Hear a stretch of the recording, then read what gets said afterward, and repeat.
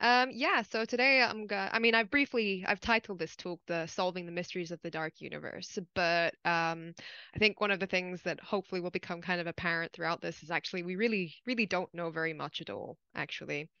So thank you, Ophelia, for the introduction. So yeah, my name is Fiona, and I work at UCL's MSSL. So just to briefly introduce the subject, we're going to quickly look at the contents of the universe. So chances are you've already seen an infographic like this one from NASA, and basically it's showing the contents of the observable universe, what we can actually see. So one of the things that you'll hopefully notice from this pie chart is that actually visible matter, so visible matter is, the planets, the stars, you and me, um, that actually makes up a very small chunk of this pie chart. It's only about 5%. The rest of it, at least in terms of matter, is about 27%, just under a third. But the vast majority of the universe seems to be made up of this dark matter, this term that we call dark matter. So the values that you see here are actually the most recent numbers that we've gained from observation, and that's from the ESA mission Planck. So one of the things about this, which is promising, or sort of it's a good sign, is that it's consistent with what we expect to see from our theoretical models. Um, so yeah, and yeah, so let me just get into that in a bit. So if I go on. So yeah, so dark matter and dark energy are actually the fundamental components of a subject within astronomy called cosmology. So Ophelia was just saying that they are a planetary scientist. I work in a field of astronomy called cosmology. So cosmology is the study of the universe at these really big scales. We're talking scales that are, beyond, not just beyond the solar system or even the Milky Way, but beyond, our local galaxy cluster and galaxy clusters as a whole. This is really interesting because it gives us an idea of the structure and distribution within the universe, and we call this the large scale structure, and that's what I'm showing you here. This is a simulation image. We don't actually have pictures of the large scale structure, but if you want to Google that in your own time, you'll see images like this one that I have in the background of Hubble.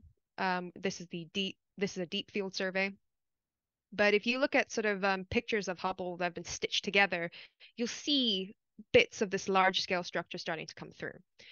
So if you look in this little image here, if you consider each little pinprick of light there as not a galaxy, but actually a cluster of galaxies within which the Milky Way might be one of them, that starts to give you an understanding of the scale that we're actually looking at.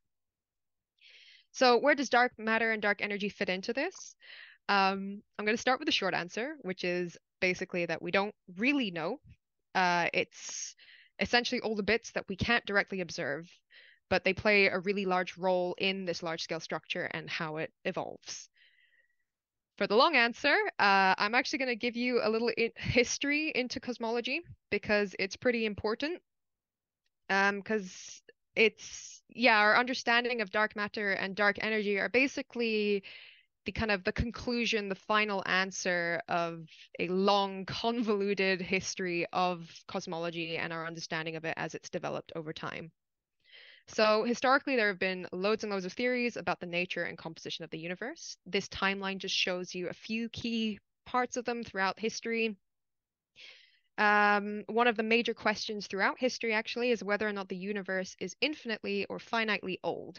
So, in other words, did the universe have a beginning or has it just, always been around? Has it just always existed? In 1687, Isaac Newton published his great work, The Principia, which describes models and laws that govern the universe, including gravitation. So in his model, he described a static infinite universe with matter distributed so perfectly that it wouldn't collapse. And actually, this was the prevailing theory for almost 250 years. Even Einstein largely believed in this kind of finite and static universe.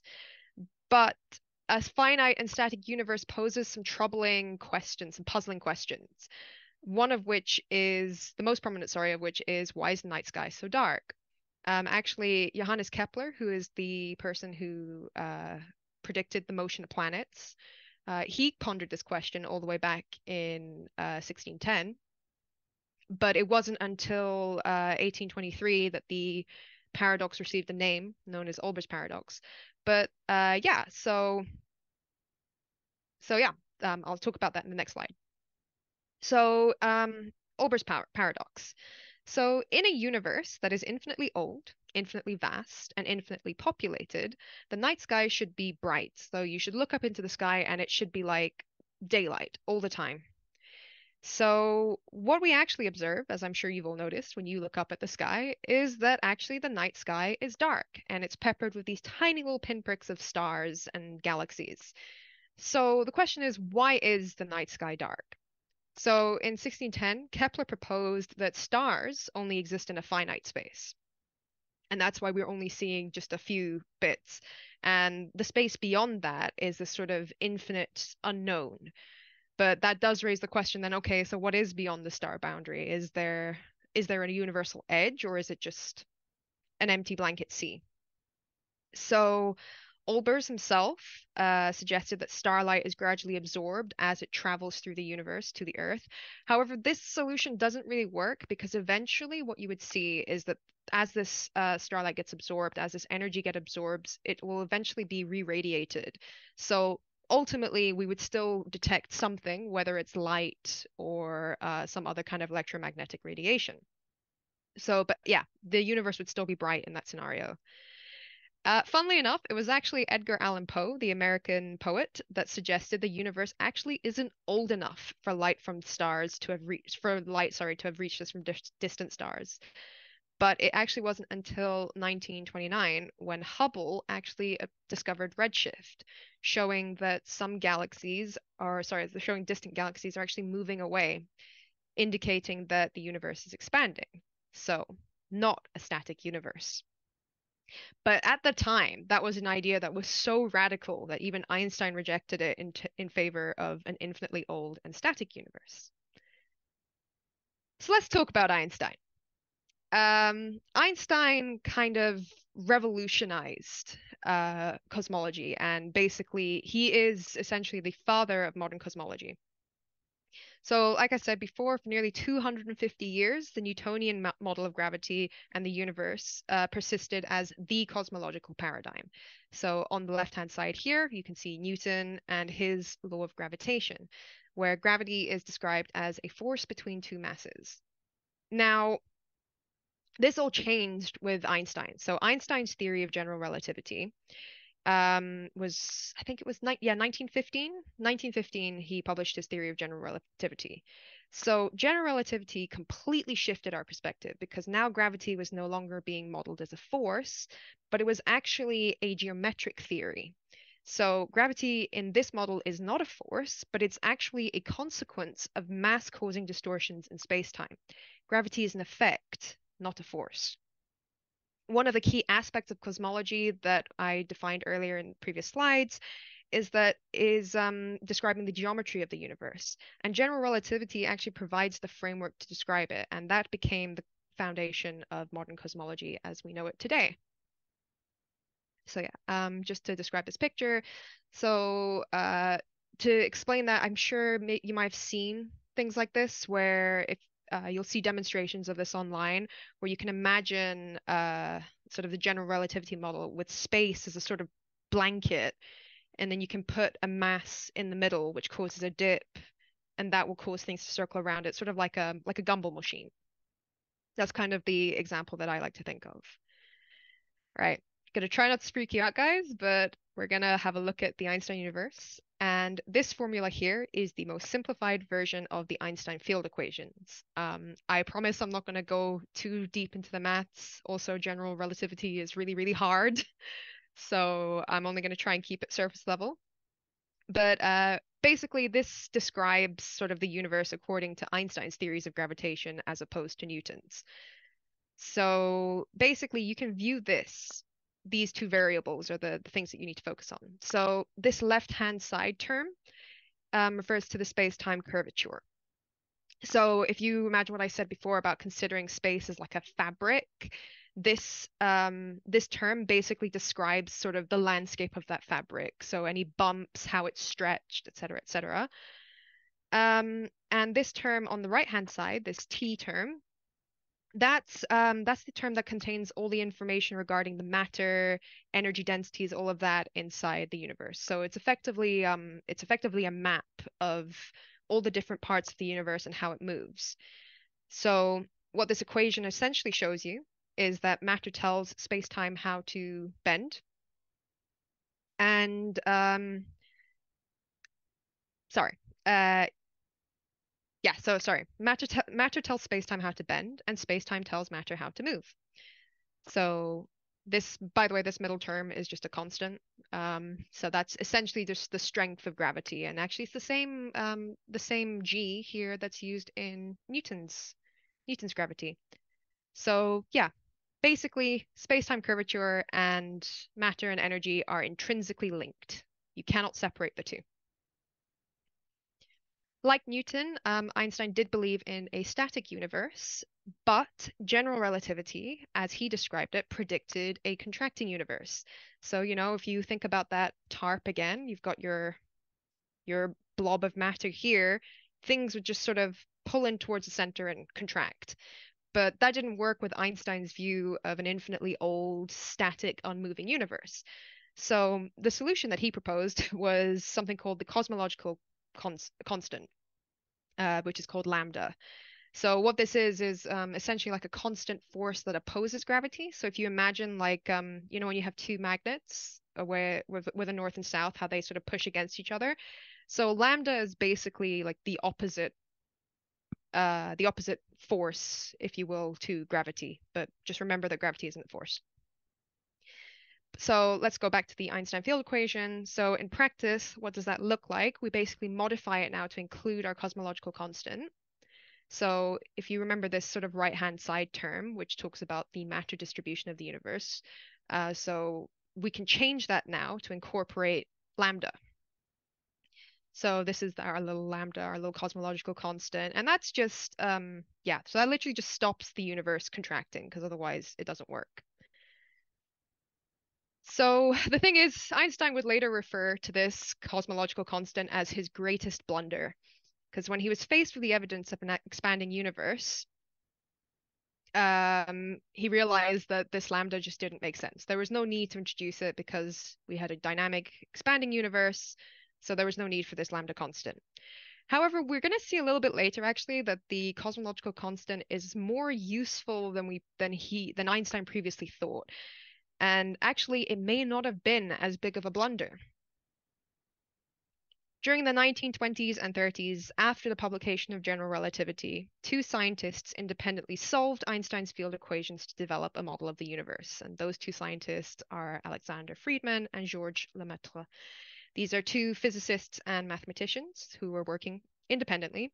So after Einstein's field equations were released, these two solved them to sort of basically describe the universe as according to general relativity. So what they both found, though, is that according to relativity, if we follow Einstein's own model, the universe should actually expand according to some scale factor. So it was Lemaitre that actually proposed the idea of a scale factor to describe how the universe has changed and expanded over time. So Lemaitre also extrapolated from that. If you looked back in time, the scale factor would indicate that the universe at some point would have been smaller. So if we take that one step further, we go back to this idea of, a single point. So in many ways, Lemaitre is actually sort of considered the father of the Big Bang or the originator of the theory of the Big Bang, but he's not the person who called it the Big Bang theory. But yeah, so at some point we had this primordial universe and Lemaitre essentially came to that. So these two other gentlemen here, Robertson and Walker, they developed the framework to describe the geometry of the universe, specifically at really large scales, because it doesn't, not necessarily at like the solar system level. Again, we're talking at this like beyond galaxy level. So yeah. So the idea of that is if you consider two separate points in the universe, A and B, what they did was described a metric, so like a relationship that shows, okay, so how are A and B related? So if you kind of consider like a ruler where you've got 2 points, it's like how are those 2 points related? So they designed, I guess, the ruler of the universe, if you want to think about it that way. Eventually, these two things were combined to create something that's widely known as the Friedmann-Lemaitre-Robertson-Walker metric, which we're just going to call the FLRW. And that basically describes a a universe, not necessarily our universe, but it describes a model universe that follows the laws of general relativity. So yeah, so the FLRW metric actually describes a generic universe. So it's a framework, it's a model, but in this case, it describes a universe that follows general relativity. So the key assumptions of this FLRW metric is that the universe is homogeneous and isotropic. So let me break down what that actually means. So it assumes, again, at these really large cosmological scales, if you imagine that you're an observer, some random observer at these large cosmological scales, no matter where you are, the universe essentially looks the same. So that's the homogeneous bit. The isotropic bit is that the universe looks the same in all directions. So the way to think about that is there's no discernible up or down. It would be like it would be like if you're in the middle of the ocean, you wouldn't be able to tell what was left, right, up or down. It all looks the same. So yeah. So we can think of the universe as this isn't accurate, but we can think of the universe as sort of like a box filled with fluid made up of all the different types of energy densities, so matter, dark energy, so on and so forth. The Friedmann equations describe how the universe expands over time according to the different energy densities and the curvature of space. The key thing in this model is that the rate of this expansion can change. Uh,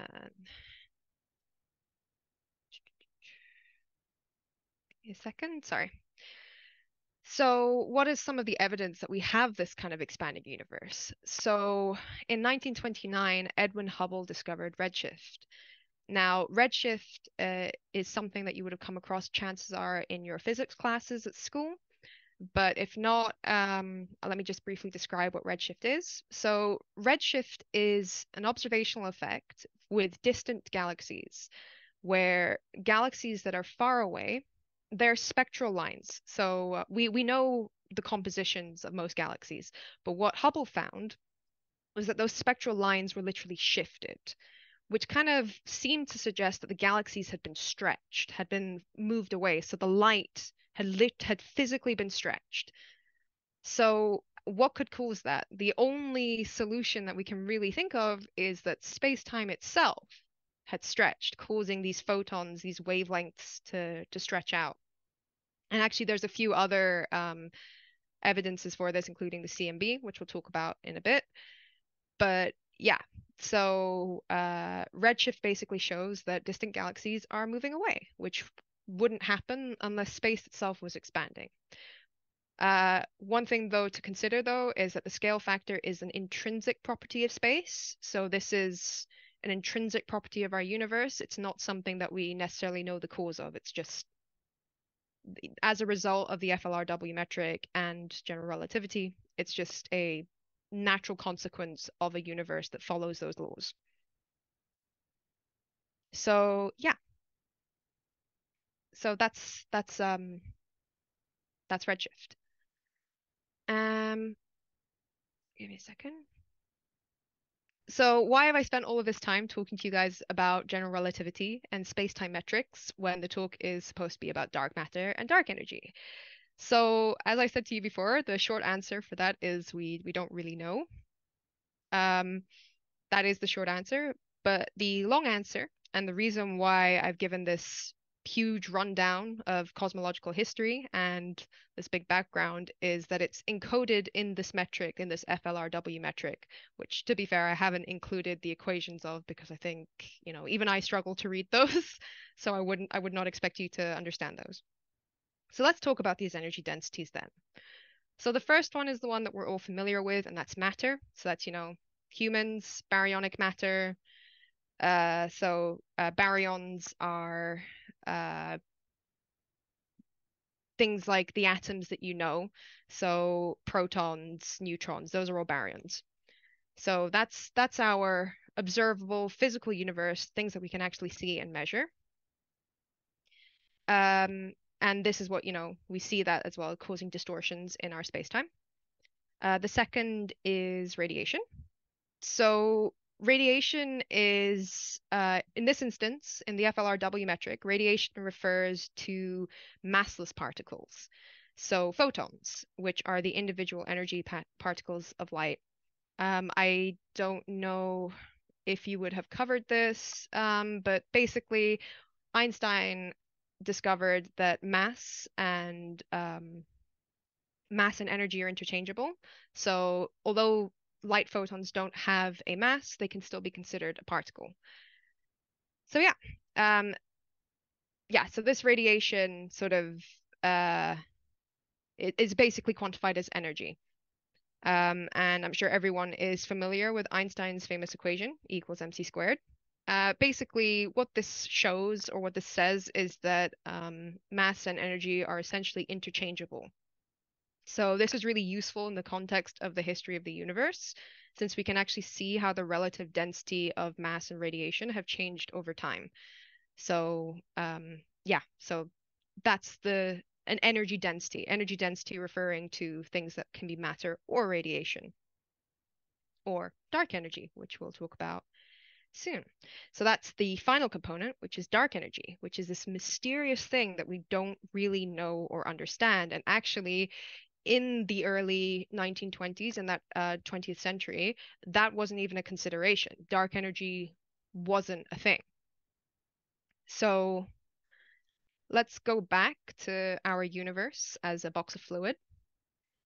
So the history of our universe can kind of be broken down into three epochs based on the different compositions of the universe, based on these different energy species, actually, is what we call them. So, going back to here, matter, radiation, and dark energy. So the early universe would have been the radiation epoch. So we're talking just after the Big Bang, and I think it's the first 380,000 years or so is what we consider this radiation dominated epoch. So if we consider our box of fluid, like I said, you can kind of think about how um, if you, yeah, so in our box of fluid example, if you think about like trying to put sort of gases and stuff into a box, as you expand the box, your pressure decreases, right? So same thing as like if you try and squash a big box filled with air down, the pressure inside is going to increase. So what this means really is at the beginning of the universe, in our early universe, it was really, really hot and really, really dense. So that causes a lot of pressure. Now, in that early universe, we have a radiation dominance. So, but then as the universe expands, the redshift of photons, so bearing in mind, radiation in this case refers to massive particles, which refers to photons. Those photons redshift. So their wavelengths get longer. And what that means practically is that they lose energy. Now, we know that energy can neither be created nor destroyed, but what we're seeing is a change in the relative energy density. So as the universe expands, photons lose their energy in terms of they have less energy. It's the same amount of overall energy, but it's distributed across a larger amount of space. So practically, we see that as a reduction in energy.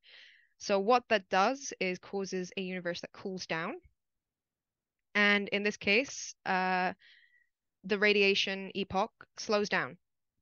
So radiation drives this huge expansion in the early universe, but then as it cools down, there's less pressure, so that decreases. And this is what we enter something called the matter-dominated epoch. And this is the up until very recently, sort of the 1990s, we believed that this is the epoch that was dominant and the one that we existed in. So in a matter-dominated epoch, we still see an expansion, still see a driven expansion. However, it's not at this crazy accelerated rate like it is with radiation. And yeah, So, in this matter-dominated epoch, we continue to see an expanding universe, but that expansion decelerates. So, radiation causes an accelerated expansion, matter causes a decelerating expansion. That's not to say that the universe is going to shrink, but it's just that how quickly it grows is slowing down. So this is actually what Einstein believed in once he'd resolved the idea of a static universe.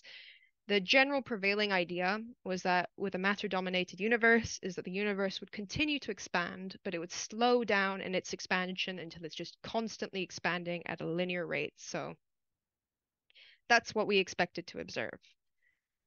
However, what we actually experience, though, is something else entirely. So the world that we exist in today, the era of the universe that we live in today, is what we call the dark energy epoch, and it's a complete mystery.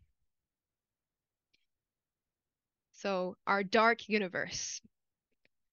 So, what is the evidence of the fact that we live in this dark universe? So, first of all, um, while all of this relativity stuff is happening, alongside that, um, observational astronomers are looking at the stars and looking at the galaxies, and they're observing something that's very interesting. So, the first thing that was observed is that galaxies are rotating far faster than they actually are supposed to. So, it's the idea of momentum, basically. So, the heavier something is as you swing it around, the more momentum it has. So, what we were observing is that galaxies were spinning as though they had a high amount of mass, but based on what we could visibly see, that didn't make sense. So, um, that was part of the evidence that suggested that we had a galaxy, or sorry, we had a universe that contained matter that we couldn't see or that we couldn't detect. Um, if we remember this radiation epoch stuff that I was talking about as well, although the FLRW didn't directly predict the cosmic microwave background, other scientists, other physicists at the time did, however, predict that model. So that was done in the 1940s. And then in 1965, the cosmic microwave background was actually discovered. And one of the fascinating things about the CMB is that, as you can see, it's pretty uniform.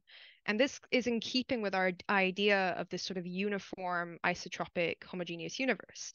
So this is what the CMB is. But one of the things that we can see in the CMB, so this is a picture of the CMB from Planck, is you see these little clusters. Those clusters align with what we expect to see with dark matter. So the CMB is evidence of a dark matter model, but also it's evidence of the radiation epoch, since it's kind of like the blink. It's the echo of the Big Bang. But it's shifted as the universe has expanded, that explosion has become longer and it's now a microwave. But it's uniform in distribution, and it shows these pockets, which indicates dark matter and some of the cosmic structure formation.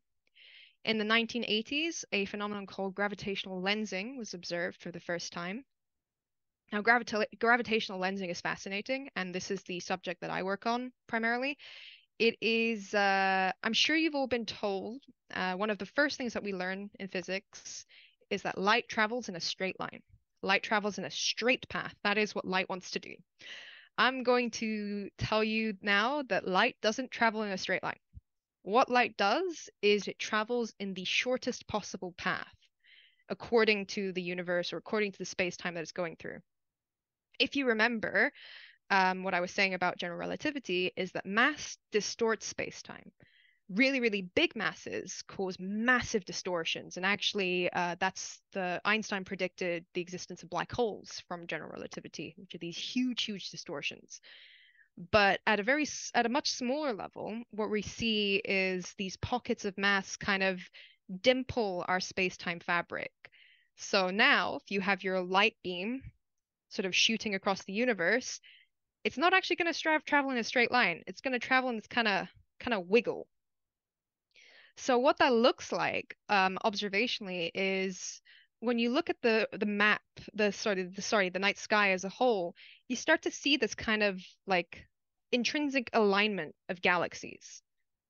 And that's not supposed to happen. Or in a completely homogeneous universe, that wouldn't happen. But we see an alignment. which shows that there's some hidden mass that we can't see that's causing light to bend on its path towards Earth. So this phenomenon is called gravitational lensing. There's two types of it. There's weak lensing and strong lensing. I don't have a picture of it here, but I highly encourage you guys to look up something called an Einstein square, which is a crazy, crazy result of general relativity, strong lensing. It's basically, yeah, you. So what gravitational lensing literally does is it scales up stars and stuff. So the same object you can view four different times because of the way lensing works. It's a bit weird, but yeah, gravity acts like lens, like the ones in my glasses or like the ones in the camera. And there's some really clever equations that link that together. So yeah, gravitational lensing. In order to study sort of the large scale structure though as a whole, we're more interested in something called weak lensing, which is these big maps.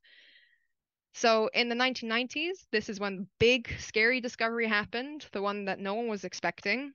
Uh, this was done in combination with the Hubble telescope as well, but these two observations happened independently. Um, these Type 1a supernovae project noticed that distant objects, these distant supernovae, were actually moving away. They were further redshifted than expected, which suggests that they were moving away faster than expected, suggesting a universe that was expanding at an accelerated rate. So the reason why we know this is these Type 1a supernovae, they're what we call standard candles. So we know they're very well understood, very well researched. So we know how bright and what they're supposed to look like.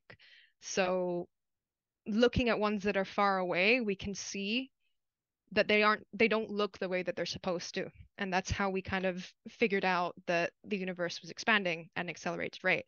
Now remember, Einstein didn't know this. None of these physicists back in the 1920s or the 20th century as a whole had any idea that this was going on.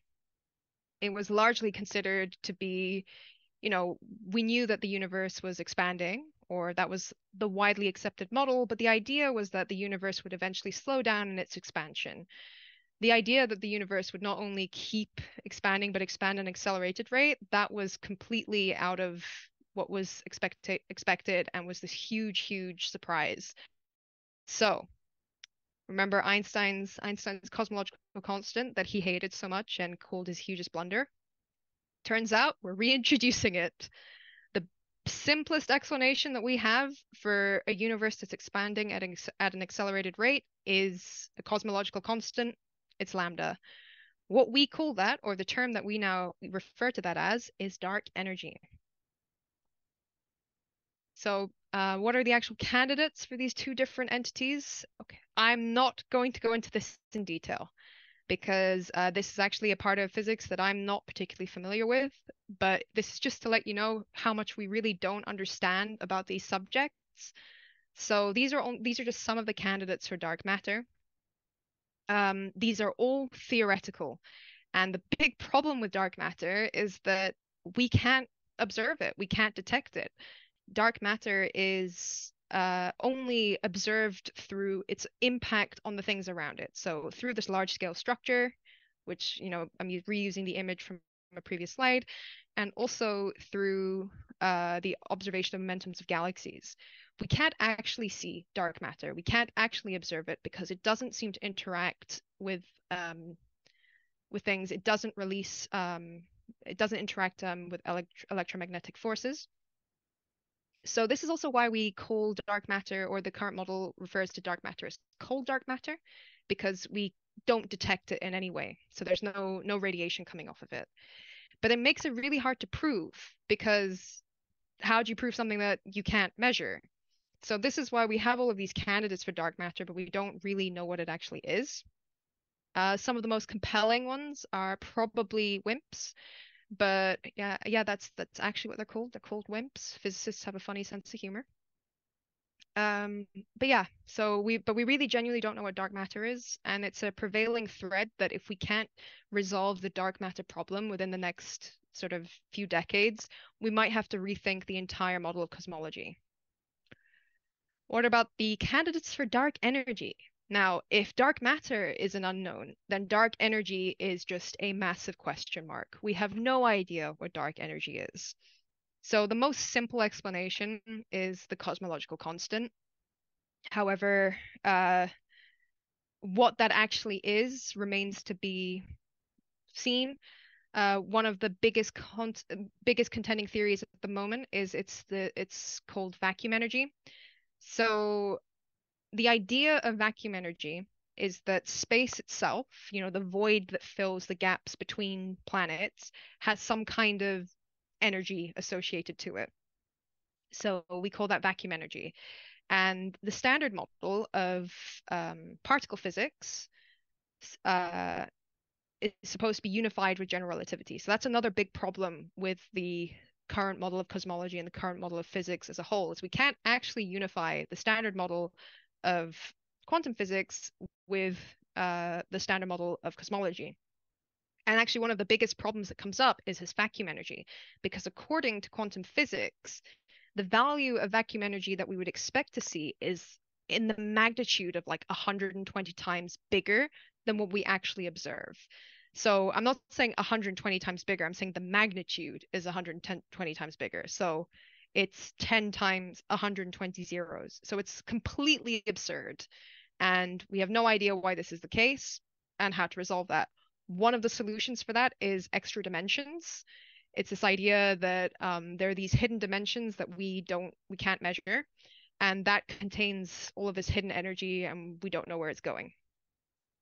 The other is quintessence. So quintessence is sort of the opposite to the cosmological constant. It's this idea that dark energy fluctuates and has changed throughout time. Because the current model of dark energy basically suggests that it's just this constant thing that's just driving expansion, but quintessence suggests that it could be something else, in which case it might be more nebulous and flowy. And if it is a quintessence model, then that completely changes what we would expect to see as the future of the universe. So, what is the fate of our universe according to dark matter and dark energy? So, the current cosmological model, the standard cosmological model that's basically mostly accepted, this is the model that Planck supports at the moment, is lambda cold dark matter. So, lambda referring to cosmological constant and cold dark matter referring to the matter density that we can observe. So, most matter, remember, in the universe is dark. We can't see it. So one of the cool things about our universe, though, is it appears to have a curvature close to zero. So we live in a flat universe. We don't live in a 3D universe, but we live in a flat universe. So what that means overall is there's a really good way of explaining this that I'm not so good at. But if you kind of imagine that you're walking, right? You're walking from point A to B. In your flat universe, you have two friends walking next to each other. In your flat universe, after 100 meters, you'll both still be next to each other. Um, the other two models, so positive and negative curvature, show that either you keep walking along this path and you'll diverge, so that's an open universe, or you have a closed universe where over time you'll converge and you'll crash into each other. However, what we actually observe is a flat universe. So that's great. The big thing that we need to try and resolve then is something called the equation of state of the universe. So if we remember the universe is a big box filled with fluid. That fluid has a pressure and energy density.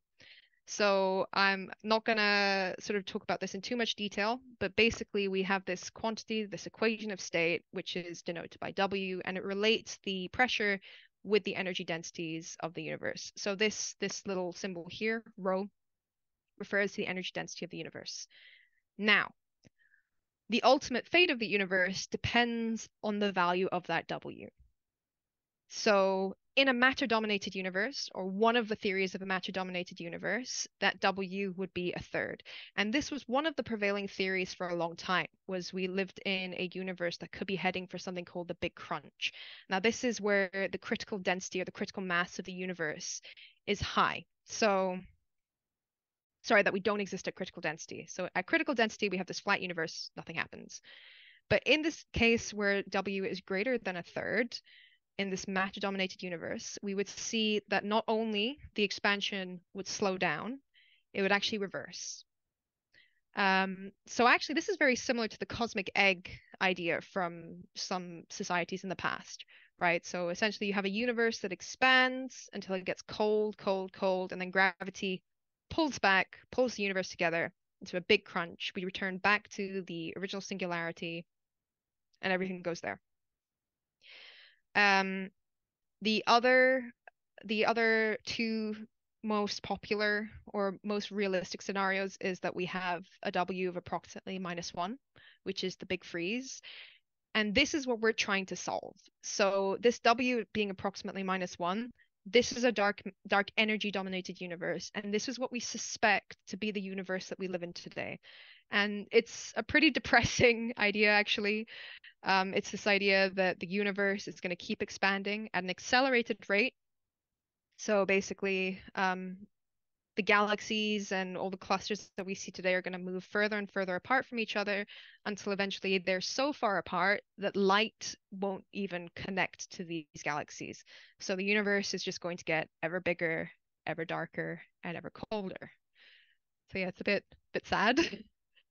And the more dramatic example of this is a case where W is even smaller than -1, so it could be -1.5 or -2. And this is a scenario called the Big Rip. Now, if the Big Rip is going to occur, it would probably occur in the next 20 billion years, but it seems unlikely. So the Big Rip is a dark energy universe where the force of dark energy is so powerful that it physically rips the space between atoms apart.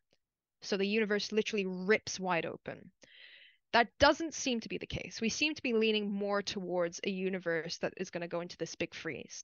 Now, if we have this quintessence model, which, we don't know if that exists, that W could actually be changing. And if that's the case, who knows what we're going to see in the future. But as it stands right now, the universe is likely going to keep expanding forever. And we already kind of see an example of that, which is the cosmic horizon. So the observable universe being 13.7 billion years old, that's what we can see. However, there is a prevailing belief that the universe is actually infinite beyond those bounds. But as the universe expands, especially at the outer edge, things cross this cosmic horizon so that they no longer become visible. Now, this has actually posed a problem throughout history because there's a good chance that there are things beyond that visible boundary that might explain things about the primordial universe that we'll just never know because we can't physically observe it. And as time goes on, more and more things are going to cross that cosmic horizon. So the universe is just going to become darker to us. Fortunately, though, it's going to happen at such long time scales that it's essentially negligible. So we don't have to worry about that. So one of the things I think that people were curious about is the ESA mission Euclid and beyond that. So Euclid and the dark energy surveys coming forward like LSST.